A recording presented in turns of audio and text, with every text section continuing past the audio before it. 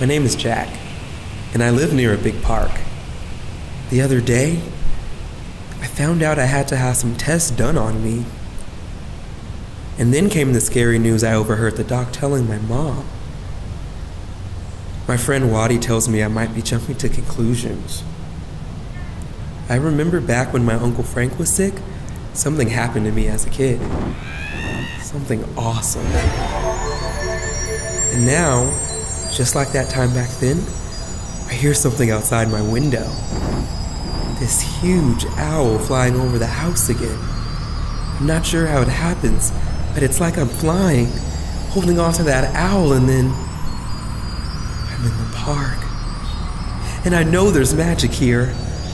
Magic that can help me. This owl, she can talk.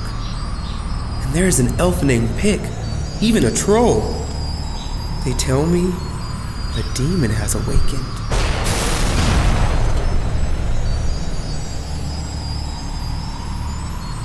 And the demon knows I'm here.